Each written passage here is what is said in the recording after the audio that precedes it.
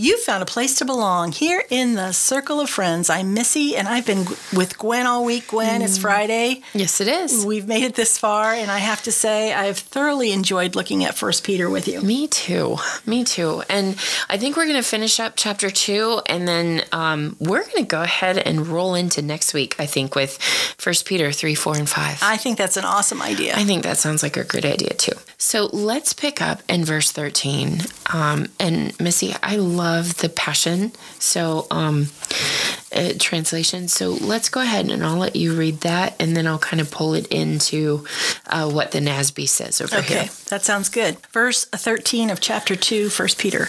In order to honor the Lord, you must respect and defer to the authority of every human institution, whether it be the highest ruler or the governors he puts in place to punish lawbreakers and to praise those who do what's right. For it is God's will for you to silence the ignorance of foolish people by doing what is right. As God's loving servants, you should live in complete freedom, but never use your freedom as a cover-up for evil. Recognize the value of every person and continually show love to every believer. Live your lives with great reverence and in holy awe of God. Honor your rulers. Those who are servants submit to the authority of those who are your masters, not only to those who are kind and gentle, but even to those who are hard and difficult. You find God's favor by deciding to please God, even when you endure hardships because of unjust suffering. For what merit is it to endure mistreatment for wrongdoing? Yet, if you are mistreated when you do what is right, and you faithfully endure it, this is commendable before God. In fact, you are called to live this way because Christ also suffered in your place, leaving you his example for you to follow. He never sinned, and he never spoke deceitfully. When he was abused, he did not return with an insult. When he suffered, he would not threaten retaliation. Jesus faithfully entrusted himself into the hands of God, who judges righteously.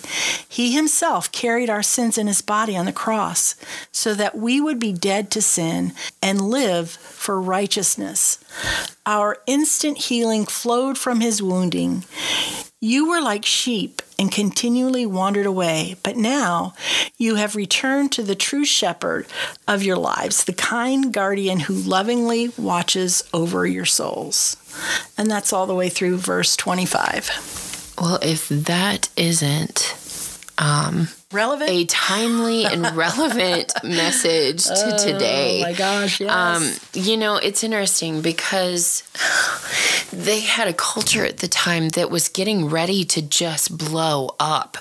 I mean, the Jews were really amping to start a rebellion. And according to the history books, shortly after this was written, it actually started. The Jews at the time, not believers, the Jews at the time rebelled against Rome's oppression. And that the height of that rebellion, the Roman government comes in and wipes out the temple in Jerusalem. And then you have a couple of key battles at different places and some holdouts with the Jewish people. That was not church as we know the followers of Christ to be. They actually moved out of Jerusalem, the ones that remained there, to not be a part of what was going on. And so isn't that an interesting and telling example for us? Yeah. That we should not be in the midst of conflict with our governments on some things. And so unless God calls a nation, of people to do that specifically. But the example here is to submit yourself for the Lord's sake to every human institution, whether to a king as the one in authority or to the governors who are set by him for the punishment of evildoers. What a picture, and it's honestly, you're not putting your trust in human government. You're putting your trust in the Lord. Yeah. Who is sovereign over all. And I just love, there were a couple of pieces here. Do not use your freedom as a cover for evil, but use it instead as bond slaves of God. Yeah. honor all people, love the brotherhood, fear God, and honor the king. Servants, be submissive to your masters with all respect, not only those who are good and gentle, but also those who are unreasonable. Whoa. I know, right? Think about that, what that really means, what we're called to do, and how we're called to respond to people who are not just kind to us, but unreasonable toward us. Yeah. I mean, and I think the equivalent we could do easily is culturally equivalent would be workers. Be submissive to your boss. Yeah. With all respect, not only those who are good and gentle bosses, but also those who are unreasonable bosses. So it's in our response and how we handle things that's important, because many times we try to justify our behavior because someone else's bad behavior, but really what you're doing is you are joining them in bad behavior. Absolutely. So verse 19 says, you find God's favor by deciding to please God, even when you endure hardships because of unjust suffering. Here it is. This makes me think of Linda, our friend Linda, and one of her many sayings. You know, you can either respond to someone according to the person they are or according to the person you are. And if you're a follower of Christ, then there is a certain response we are to give other people. And it isn't dependent on their attitude, action, none of that. Yep.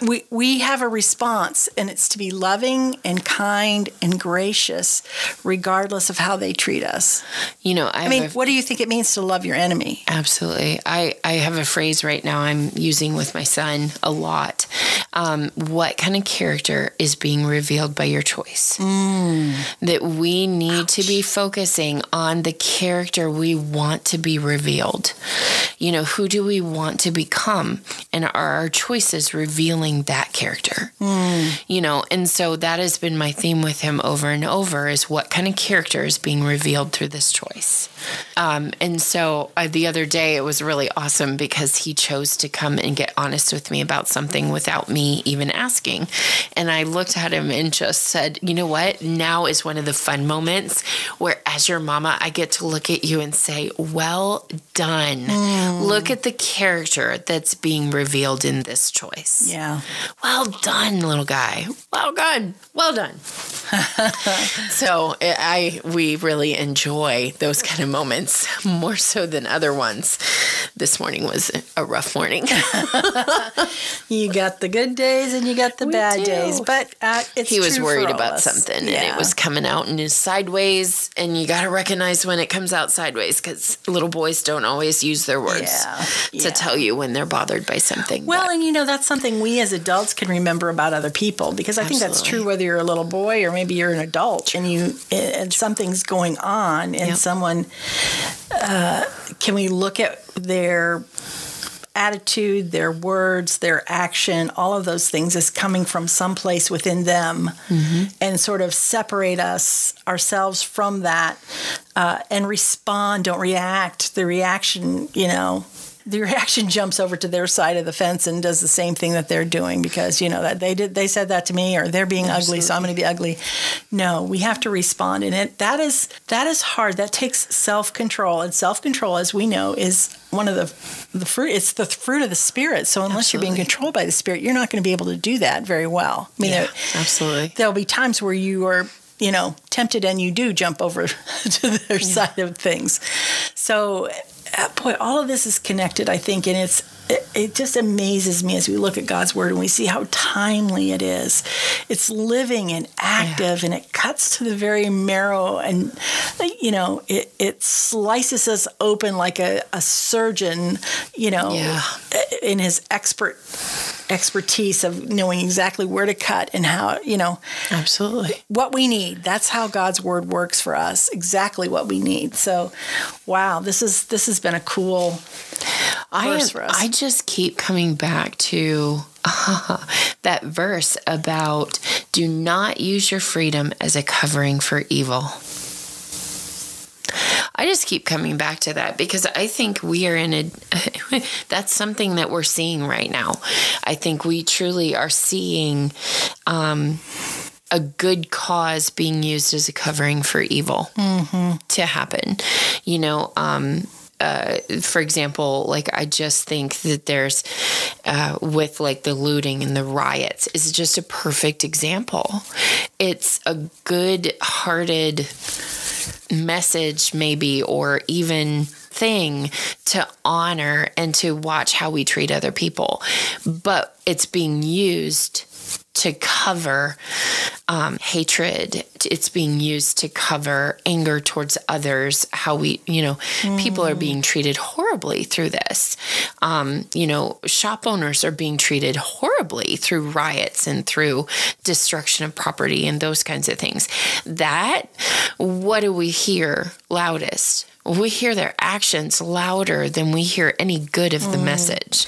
Well, and I think that's the point kind of being said here too, is that the message that needs to be clearly seen is the example of Christ, is the message of Christ's redemption, because that's where Peter ends up in this passage. He ends up looking at how Jesus responds when he comes into a clash with some of these kind of examples. He doesn't revile in return while he's suffering. He utters no threats. He keeps entrusting himself to him who judges righteously, and that him is capitalized. And he himself bore our sins on his body on the cross.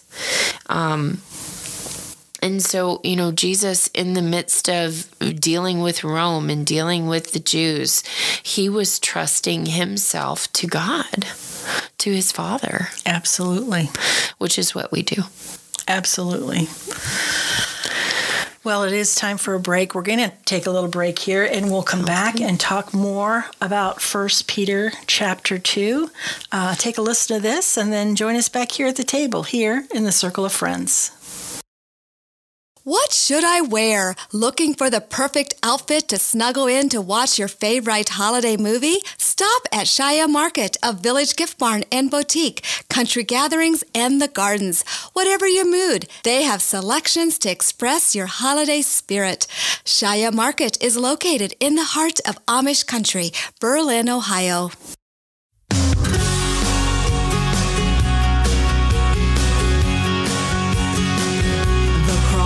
Standing fast, hallelujah, defying every blast, hallelujah. The winds of hell have blown, the world its hate hath shown, but it's not overthrown, hallelujah, hallelujah.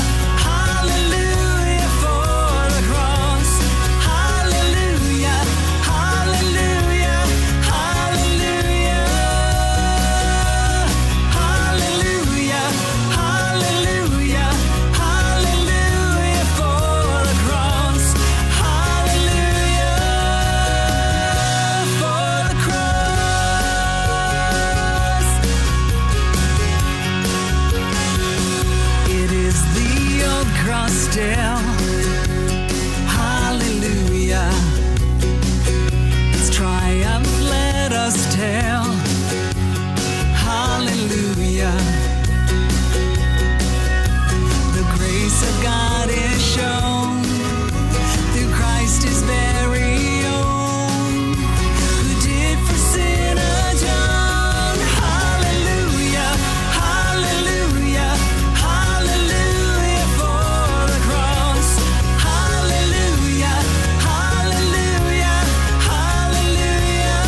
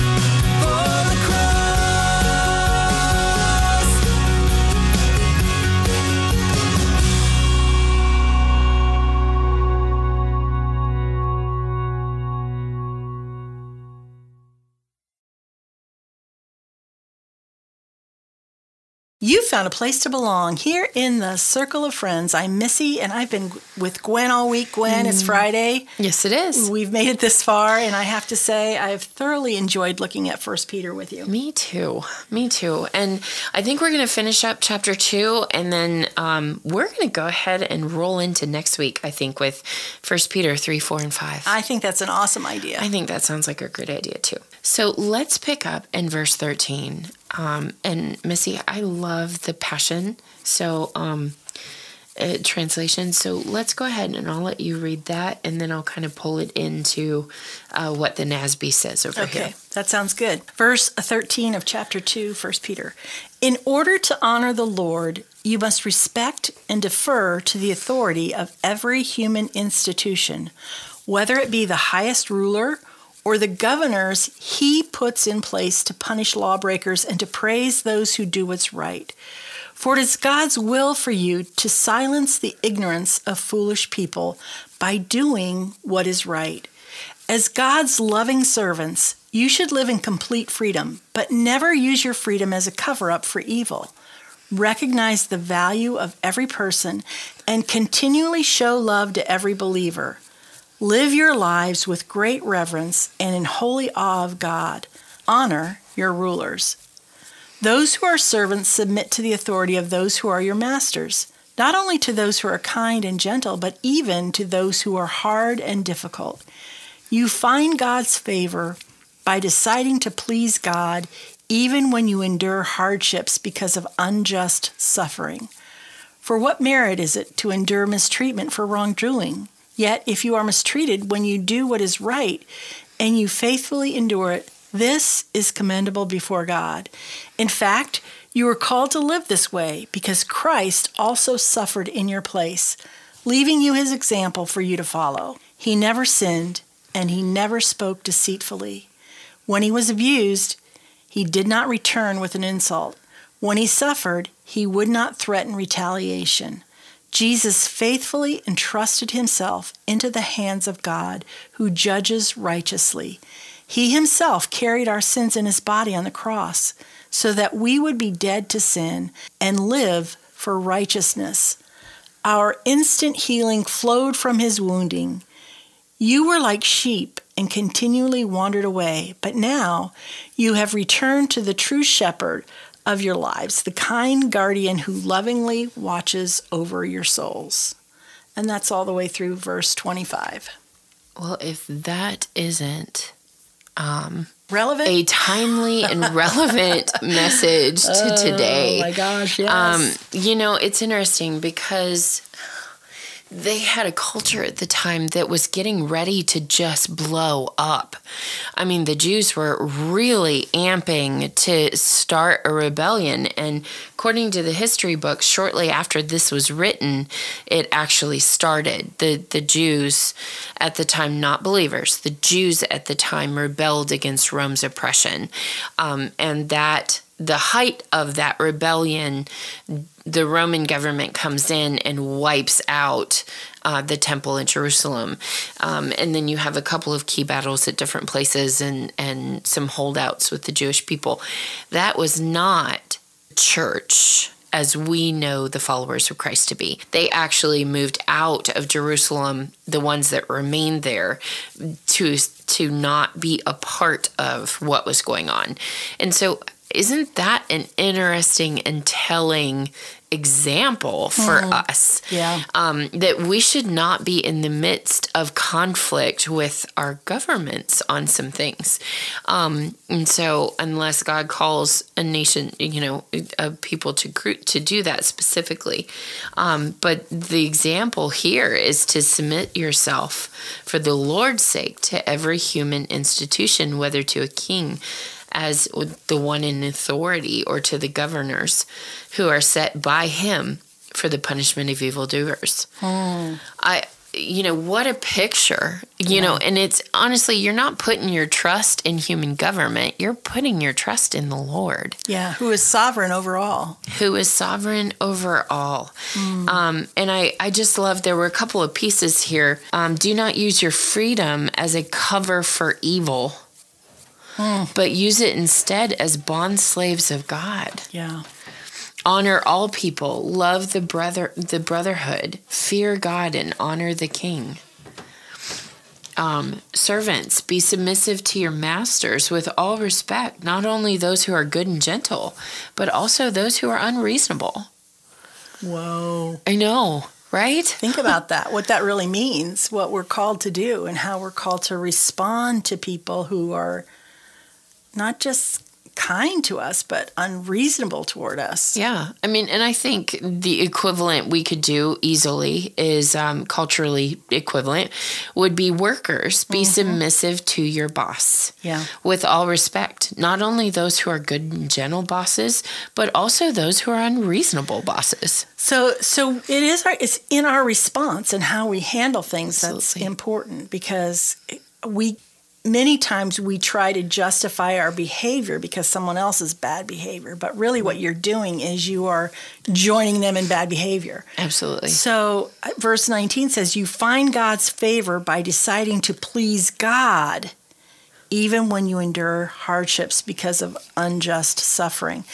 Here it is. This makes me think of Linda, our friend Linda, in one of her many sayings. You know, you can either respond to someone according to the person they are or according to the person you are. And if you're a follower of Christ, then there is a certain response we are to give other people. And it isn't dependent on their attitude, action, none of that. Yep. We have a response, and it's to be loving and kind and gracious, regardless of how they treat us. You know, what do you think it means to love your enemy? Absolutely. I have a phrase right now I'm using with my son a lot. What kind of character is being revealed by your choice? That we need to be focusing on the character we want to be revealed. You know, who do we want to become? And are our choices revealing that character? You know, and so that has been my theme with him over and over, is what kind of character is being revealed through this choice. And so the other day it was really awesome because he chose to come and get honest with me about something without me even asking. And I looked at him and just said, you know what? Now is one of the fun moments where, as your mama, I get to look at you and say, well done. Look at the character that's being revealed in this choice. Yeah.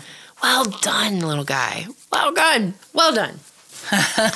So we really enjoy those kind of moments more so than other ones. This morning was a rough morning. You got the good days and you got the bad days, but it's he was true worried for all about us. something, and Yeah. it was coming out in his sideways, and you got to recognize when it comes out sideways, because little boys don't always use their words to tell you when they're bothered by something. Well, and you know, that's something we as adults can remember about other people, because I think that's true whether you're a little boy or maybe you're an adult and something's going on, and someone, can we look at their attitude, their words, their action, all of those things as coming from someplace within them, and sort of separate ourselves from that, and respond, don't react. The reaction jumps over to their side of the fence and does the same thing that they're doing because, you know, that they said that to me, or they're being ugly, so I'm going to be ugly. No, we have to respond, and that is hard. That takes self-control, and self-control, as we know, is one of the fruit. It's the fruit of the Spirit. So unless you're being controlled by the Spirit, you're not going to be able to do that very well. I mean, absolutely. There'll be times where you are, you know, tempted, and you do jump over to their side of things. So, boy, all of this is connected, I think, and it just amazes me as we look at God's Word and we see how timely it is. It's living and active, and it cuts to the very marrow, and you know, it slices us open like a surgeon, you know, in his expertise of knowing exactly where to cut and how, you know. Absolutely. What we need. That's how God's Word works for us, exactly what we need. So, wow, this has been a cool verse for us. I just keep coming back to that verse about do not use your freedom as a covering for evil. I just keep coming back to that because I think we are that's something that we're seeing right now. I think we truly are seeing a good cause being used as a covering for evil to happen. You know, for example, like I just think that there's with like the looting and the riots is just a perfect example. It's a good-hearted message maybe, or even thing to honor and to watch how we treat other people. But it's being used to cover hatred. It's being used to cover anger towards others, how we, people are being treated horribly through this. Shop owners are being treated horribly through riots and through destruction of property and those kinds of things. What do we hear loudest? We hear their actions louder than we hear any good of the message. Well, and I think that's the point kind of being said here too, is that the message that needs to be clearly seen is the example of Christ, is the message of Christ's redemption, because that's where Peter ends up in this passage. He ends up looking at how Jesus responds when he comes into a clash with some of these kind of examples. He doesn't revile in return while he's suffering. He utters no threats. He keeps entrusting himself to him who judges righteously, and that him is capitalized. And he himself bore our sins on his body on the cross. And so, Jesus, in the midst of dealing with Rome and dealing with the Jews, he was trusting himself to God, to his Father. Absolutely. Which is what we do. Absolutely. Well, it is time for a break. We're going to take a little break here, and we'll come back and talk more about 1 Peter chapter 2. Take a listen to this, and then join us back here at the table, here in the Circle of Friends. This program was brought to you through the generous support of donors and listeners like you. To contact Circle of Friends Ministries, you can write to P.O. Box 345, Berlin, Ohio, 44610, or find us on Facebook at circleoffriends.fm. Program archives can be found at thelight959.com.